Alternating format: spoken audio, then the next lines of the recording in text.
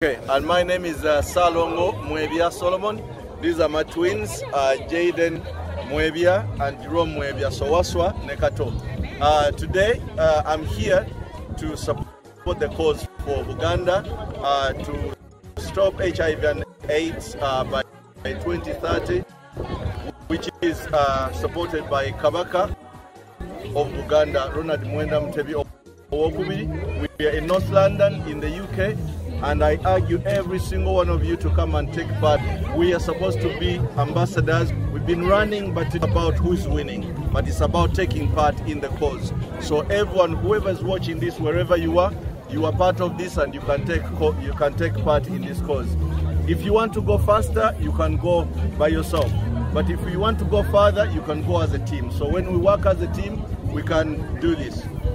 So I call upon every single one of you to come and be part of this, to come and support the run, and everything you do will do more.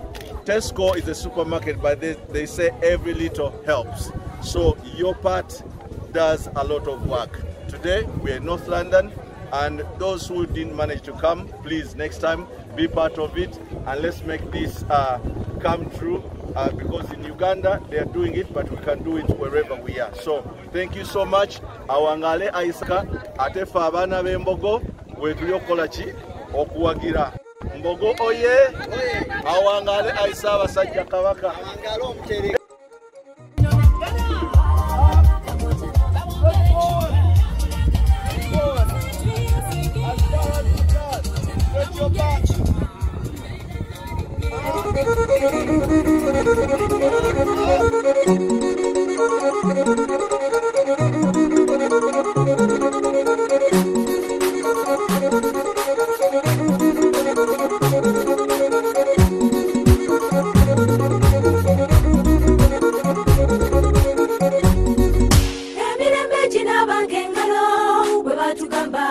Basoka, emirembe gy'abaseka bakabasoka sidiga obulantenda guno muteri yateja kulembera ngakyalimu ebirungi tenda guno muteri yateja tetekanya n'ekituwa omusingi tenda guno muteri mazima nsosekerageranya n'emmanya ekituufu tenda guno muteri guno mazima tenda guno muteri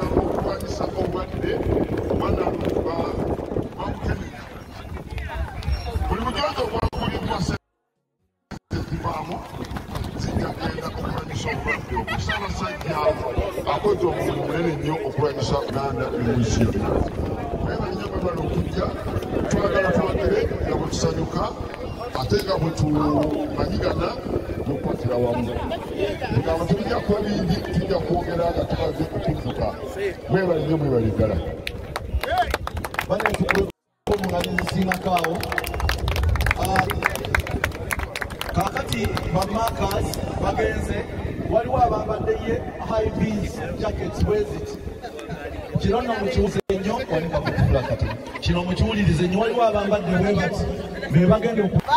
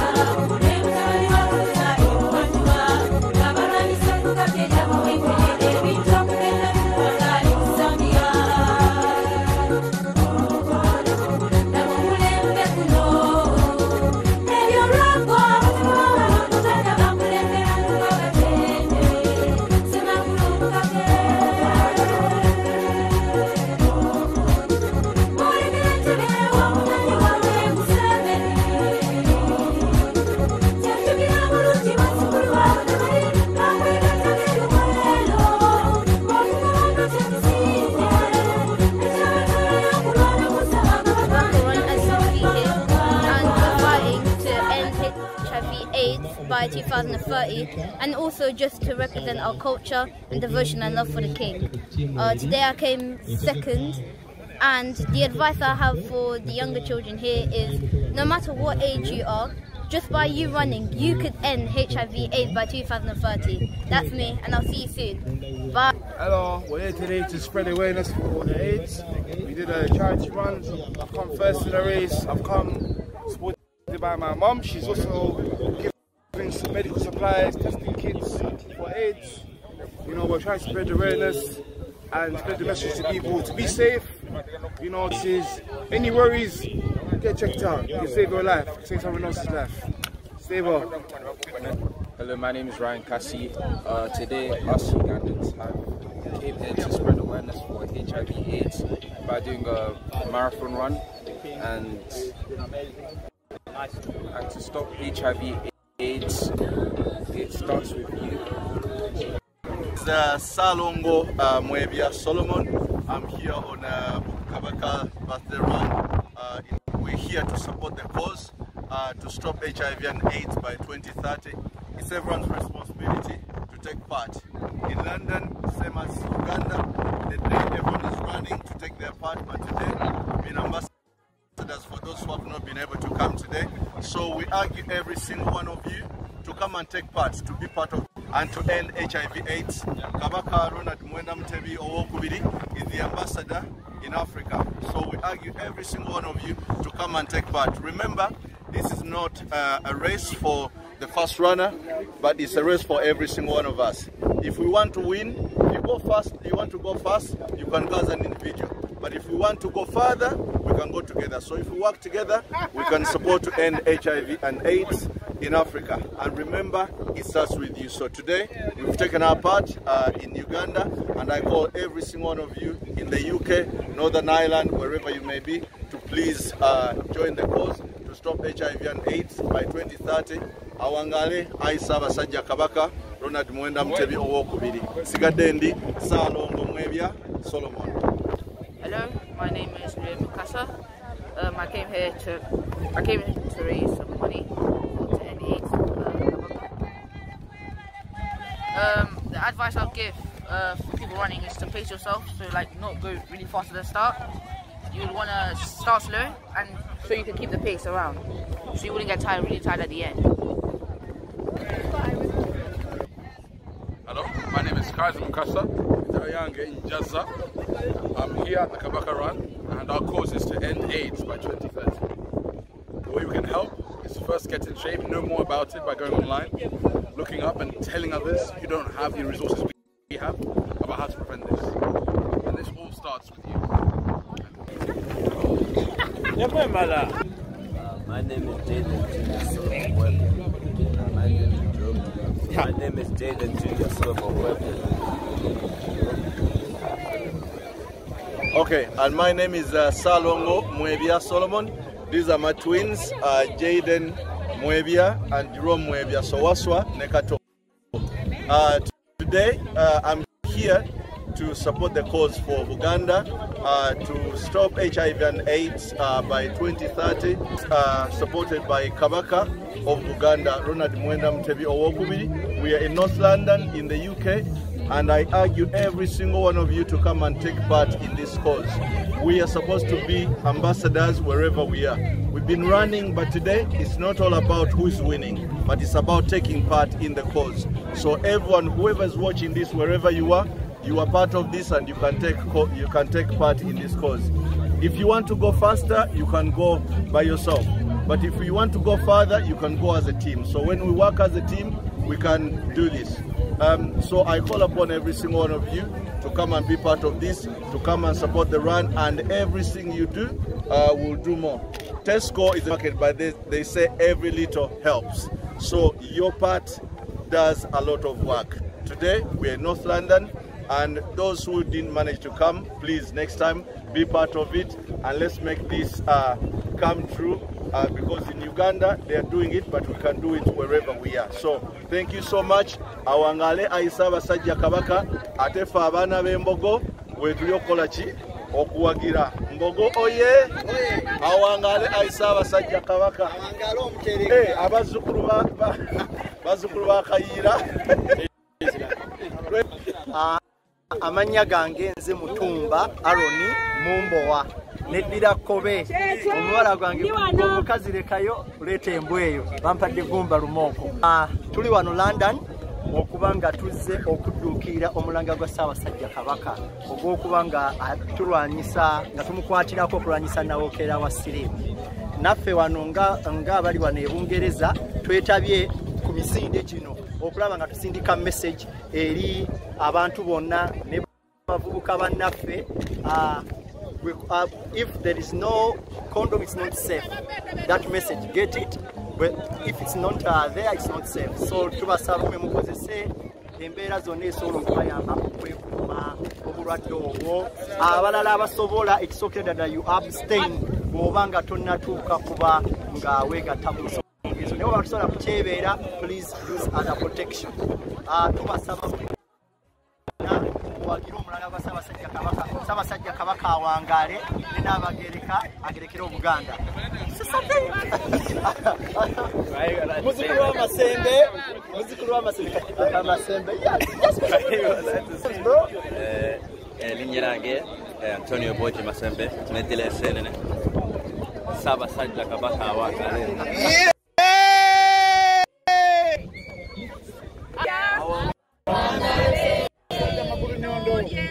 Bendo lya South and West England tuli wano okuwagira omulamwa gwa Ssaabasajja ogw'okulwanyemenya n'okuwonya omwana ow'obuwala. Tukubiriza abantu bonna abawangaalira mu Bungereza ne Ireland, mu South and West Bendo Uganda, Buganda ne mu Africa wonna wajja owangaalira. Mukwate omulamwa guno nga mukola ebyo bye batulagira okukola okwekuuma mu ngeri ey'enjawulo. Okulabirira abaana abawala ddala abazadde kulaba nga tebagwa kujegendo. Abaami okulaba nga beewala obwana obuwala obutoototo. Ate era n'abo abali mu myaka egisobola egikirizibwa mwekuume nga temukola nsonga zino kye bayita abstinence. Abo abateekwa ozikola mubeere n'ebyokulwanyisa by'okwekuumisa. Ffenna wamu tuwagira omulanga gwa Ssaabasajja kuwonya abantu mukenenya n'okukuuma omwana ow'obuwala. It starts with you. Buli omu ali wano ng'omu ku basaale mu nsonga eno. It starts with who? Awangaale Ssaabasajja. South and West Bendo oye. Okaza. Nja kusooka kwebaza Oweekitiibwa omubaka wa Ssaabasajja Ssaalongo Kibuuka, ttiimu ye, abakungu n'abantu bonna abeenyigidde mu kutegeka emisinde gino. Bannaye mwekubireko mu ngalo, mwebale nnyo, mwebalire ddala. Kinsanyusizza nti olutabaalo olutwatandika lukyagenda mu maaso, abantu bakyajjumbira. Exactly. Tandika myaka giweze nga COVID tannatuuka, naye era mukyagenda mu maaso ate mukyawagira. Waliwo eyabadde atusoomooza yankubidde kuva Bulemeezi n'aŋŋamba nti mweyo temudduka, ffe ab'ebulemeezi tugenda kudduka kuva ku ssaza Ebbowa. Nenga nti wadde mbeera mu Midlands, nja kukeera mmekinezwa nti ntuuka we tugenda okuddukira. Mwebale nnyo, mwebalire ddala. Temujjanga okwo, tugende mu maaso. Ankaddize, ndowooza nkaddize mukungu oba engalo kuvugala. Oweekitiibwa onadduse emisinde okuva e Wolverhampton okutuuka wano. Kakati mu abakoze rawundi 2 simanyi 3 simanyi 5. Ezo sirowooza nti ezo ziyinza okuba nga zimulisa.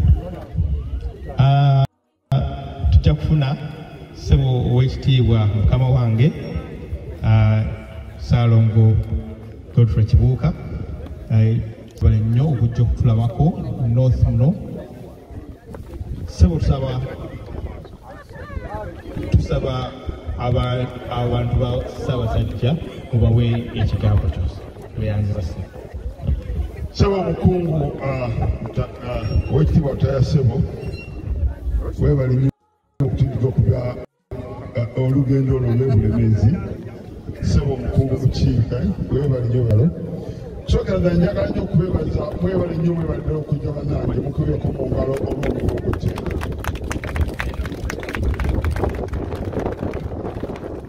ate twebaza nnyo abasobodde okutambula n'abaana buli azze n'omwana tumukubireko mu ngalo abaana abo mwebale nnyo mwebalidde baleeta era abaana tubeeyanziza nnyo katusuubire banyumiddwa era ndowooza mukungu kukiibyalira ebirabo byabwe njagala okwennyo ebbendobendo lya north and counties erikulembera omukungu mukiibya bateeseteesa emizanyo gino bannaffe twekungala omwamuka era twebaza n'abadde mu gwandiisizo abalukedde satifikeeti twebaza nnyo n'abasawo baffe wabalundawo banaye tubekugala bamubalabako wano bambadde ebyambalo ebyabulu banaffe mwebale nnyo mwebalina abakaddeyo obudde ku lugendo ne bajja ne bayimirira naffe twebaza nnyo twebale muwangale abasawo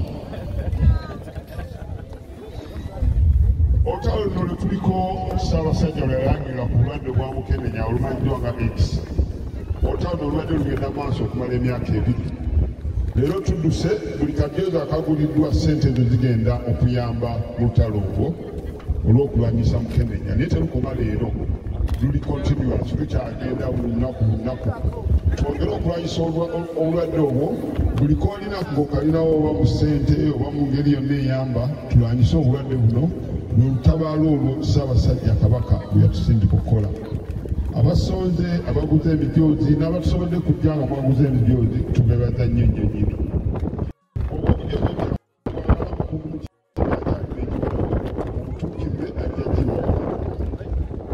sijja kwogera bingi okujjako okwogera okubebaza banaye mwebale nnyo mwebalidala okujja temujjangu okwo Ssaabasajja Kabaka awangaale Buganda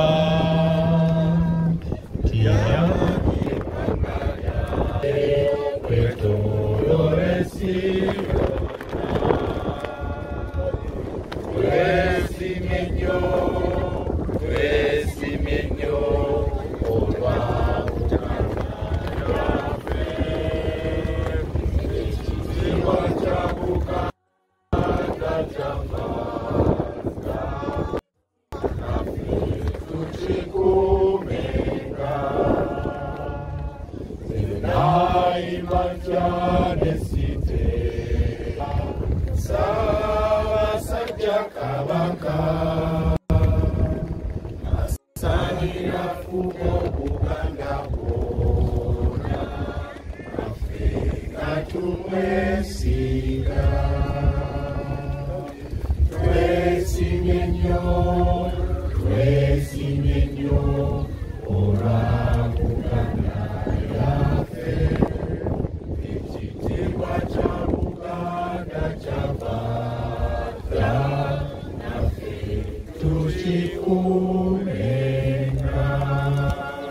Awangale ayi Ssaabasajja. Awangale Ssaabasajja.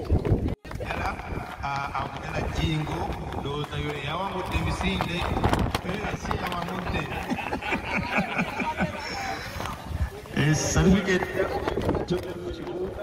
bannange erinnya kubanga tujja Joseph Kibuuka certificate eddako ya Jennifer Kibuuka certificate eddako ya Charles Kibuuka certificate eddako ya Allen Nasuna certificate eddako Jacinta Mwana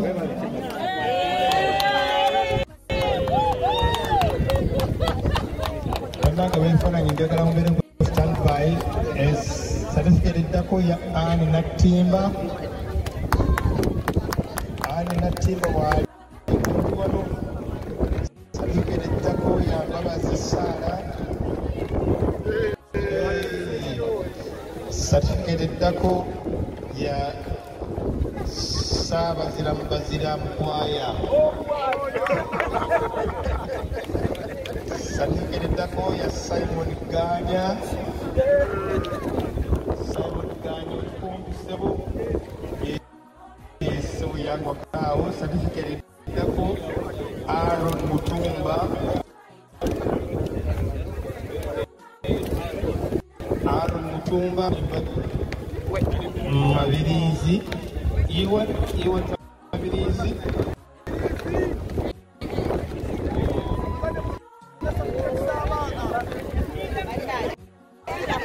Yellow Jessica Bisaso naye Walinda. Jessica Bisaso.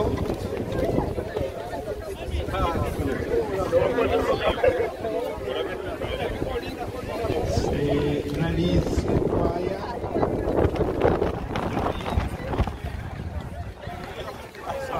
Allen Nasona. Allen Kati hiyo. Twetagayo Daudi Mugwanya. Mwami Mugwanya sebo certificate. Sebo yangwako. Allen Nsonga. Allen Nsonga simanyi obusobola okugera ofuna certificate nyabo. Yangwako Chala Nsonga.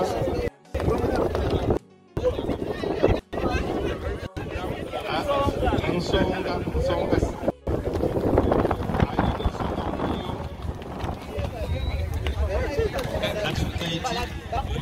Mariko Mugerwa oba Mark Mugerwa. Mark Mugerwa kwati hiyo certificate ya kushtiwa. Roman Waswa.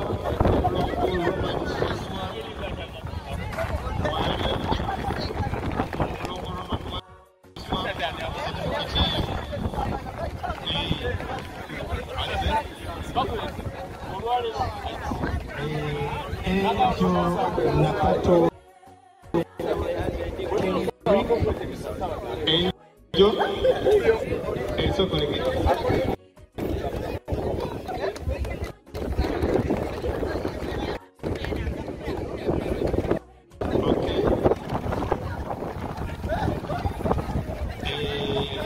Angel Tuna James Sibambi Wali Makuvile wamma Antonio Masembe nga naye bwetegeka Antonio Masembe Wali Jakuta malika Henry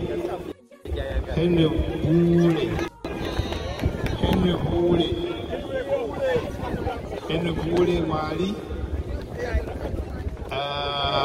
Alice Mwanje Wali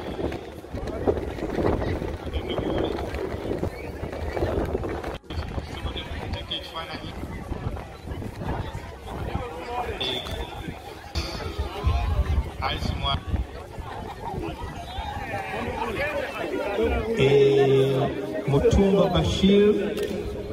Mutumba Bashir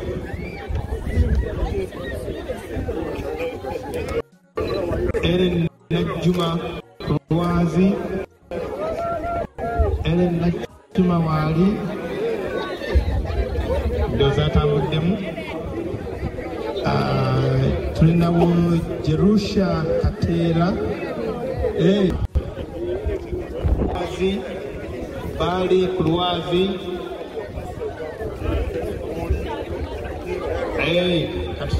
katusomendala tunayo ne Bella Kurwazi Bali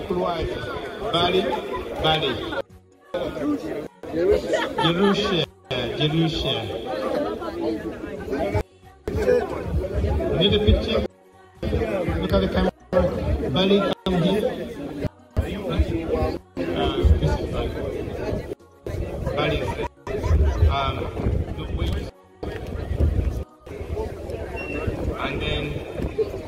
And then there is Bali. The Bali is just one. And then there is Bella as well. Bella flowers.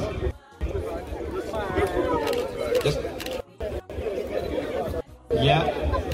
Irene Sechsonge na mulagiye kwano. Deus Ziwa nam ajja tuteke mabega. Tulinayo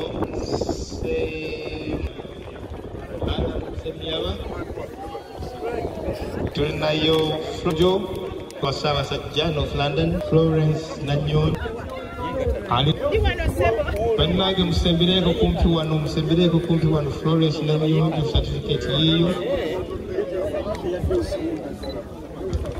Neziwa Deus ali kumpi awo ekifaananyi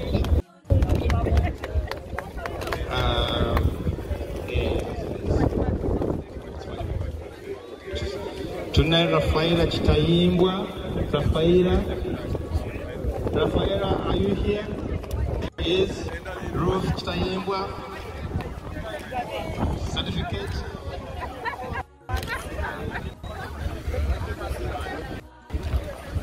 I'm here. Okay. Rafaela, and you.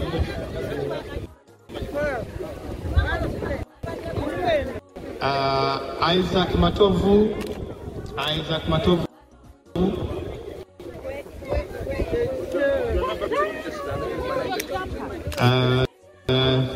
Janet Nabatamuchibi. You know Wombu Janet Nabatamuchibi. Alina. Certificate Twagala Zileka North London. Janet Nabatamuchibi.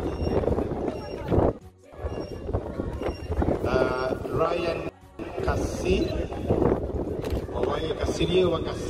Ryan Kassi, yes? Is that Kassi? Okay. Sylvia Maso Kenya. Sylvia Maso Mbira Kenya. Oyulimwa Nibo Saba Sajja mu North London.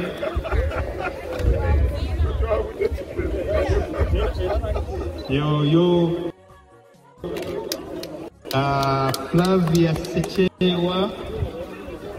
Flavia Sechewa wuyo. Oyo ye Nabukalu wa Lugave. Into Daniela Namwanje. Tugira tumulindako. Atuse. Oh, Daniela. Well done. Mugagga Karoli. Charles Mugagga Karoli. Namulabye.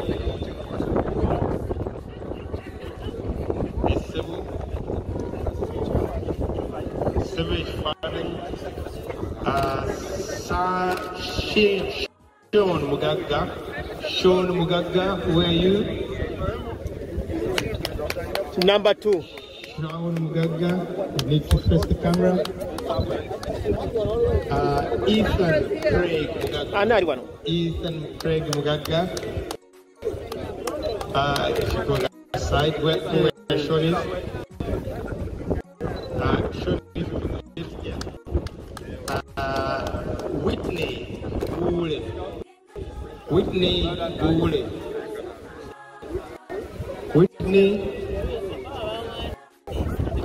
Hey, well done.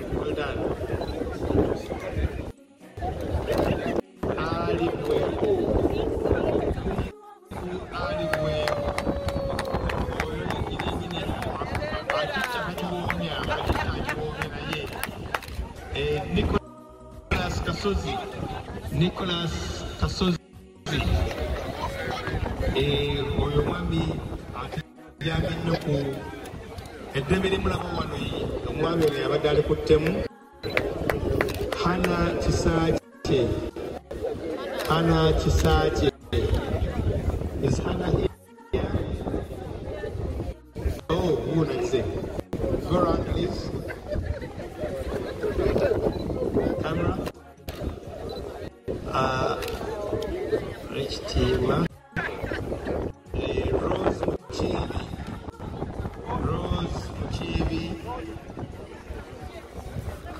alabenga naye ayanguko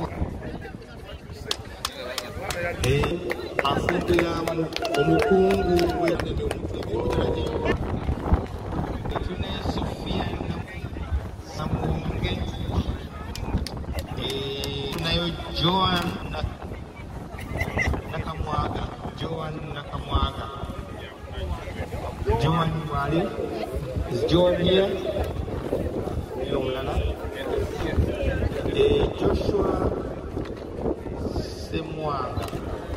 Joshua Semwanga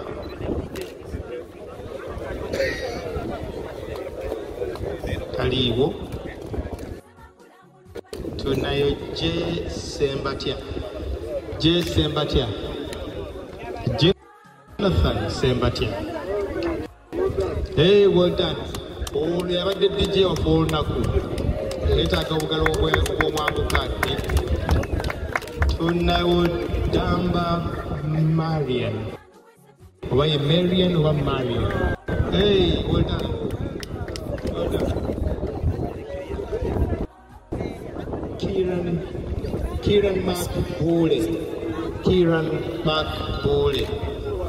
Well done. Now smart Dorothy Mukasa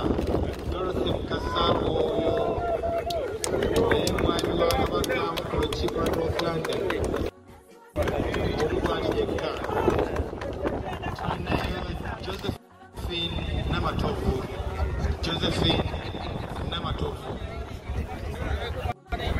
Wadi Josephine Namatofu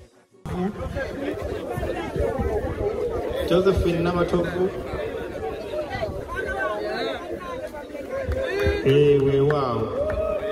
Tulinayo Latifa Nalubwama Wafumbe Latifa Nalubwama Gawajja tulinayo Rebecca Gwaliwa Latifa alirudawa Rebecca Gwaliwa Lutonde emijozi bulayamuyise mu mikono gya mukyalo ono. Tulinayo Priscilla Yakandooza ate kati kulinga oguzikidde. Priscilla jangu munnange gwake. Priscilla gunayaka ne Patricia gunayaka. Patricia wali atwalinayo Priscilla. Tulina abakuba ekifaananyi eno n'akabina tukakuba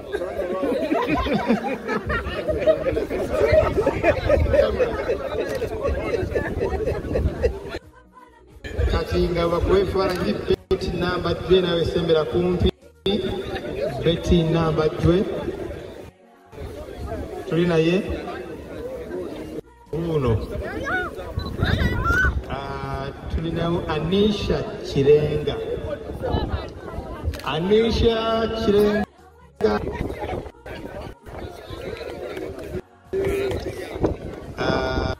tulinayo Emmanuel Walakira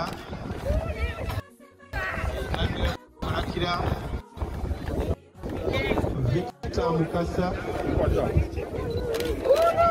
ono nno mwami atwala essaza lya Buckinghamshire oyo wamuluka abatamunamumanya wamuluka gwe Buckinghamshire yatwala omuluka gonna. Tulinayo Kaiza Mukasa wali Kaiza oyo atuyimbirayo ekitiibwa kya Buganda ku mukolo gyaffe. Tulinayo Lule Mukasa Lule Ayubi Lule Mukasa wajja twetaagayo ne Kana oba Yakane wajja twetaaga ne Kasa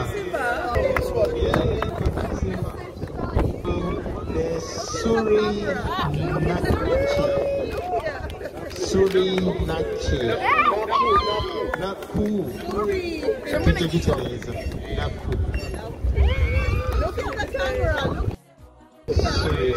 Sara Namuyanja.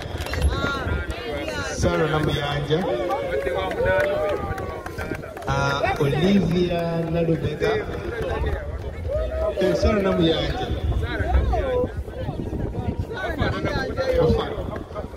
Sara Namuyanja. Olivia Nalubega. Olivia Nalubega. Kawaiwo Rachel Nabudde. Oyo ne mukungu. Omukungu Rachel Nabudde nga bw'ajja. Tulinayo Semugabi Mujunga. Semugabi Mujunga. Nga bw'ajja tuna omulangira Damba Nabago. Omulangira Damba Nabago namulabyeko kumpi wano. Essebo Timothy Sentamu. Timothy Sentamu naye nga bwetegeka. Timothy bw'ajja tweyagala Martin Kintu. Martin Kintu.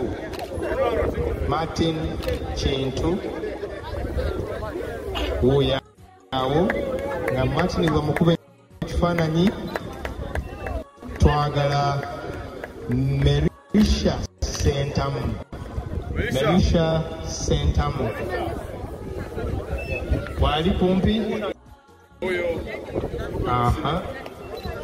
Namutebi Elizabeth. Namutebi Elizabeth nga bw'ajja twetaaga Lawrence Muyimba. Lawrence Muyimba. Lawrence Muyimba.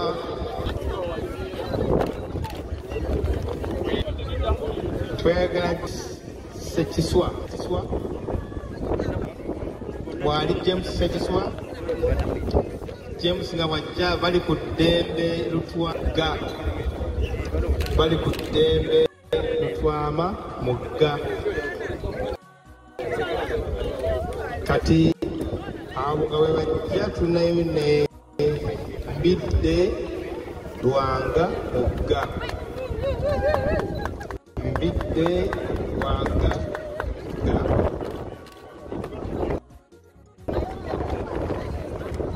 Tulinayo ne Margaret Mugga.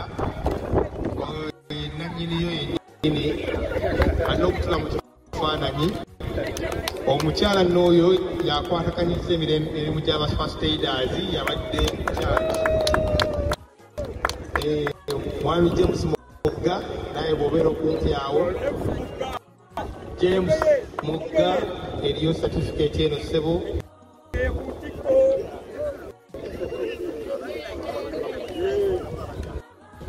Tulinawo ne Joan Nakanjako. Joan oba Joan Nakanjako.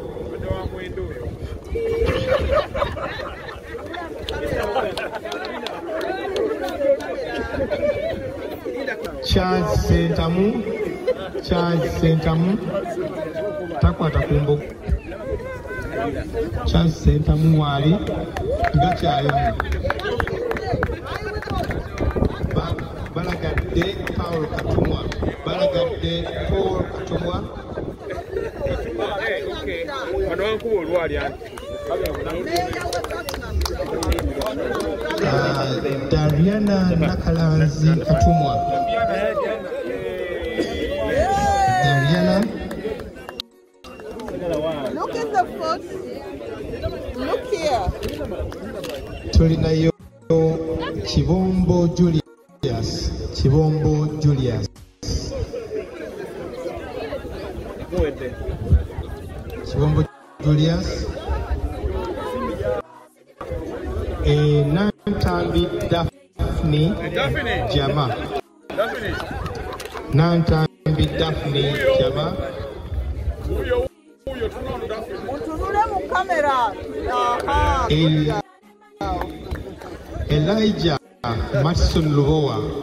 Elijah Matson Lubowa Wali Katrina Phoebe Matson Nakayala.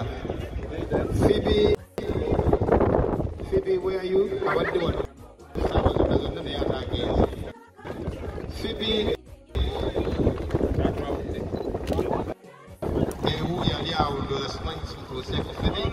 come get your certificate.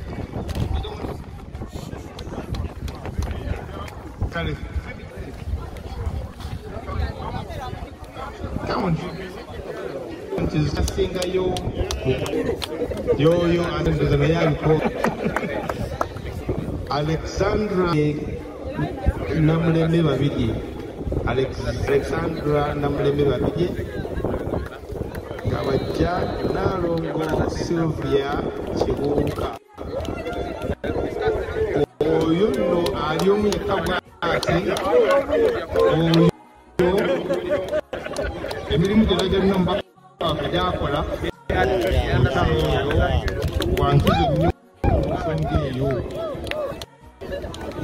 Omwami Jasper Ntege Setenda. Jasper Ntege Setenda. Jasper Sebo Mwami Muga.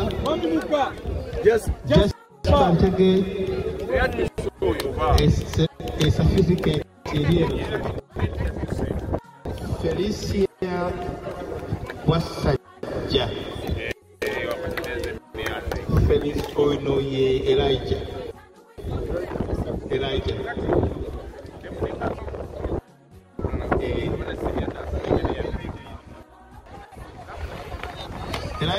can you face the camera? Elijah, camera. Oh.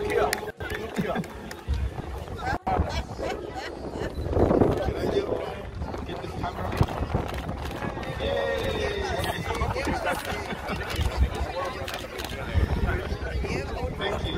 Come on, take it to Jaja.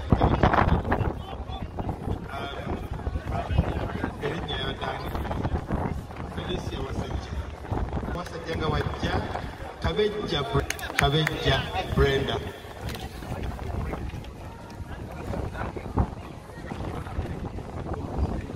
Tunakone Debneta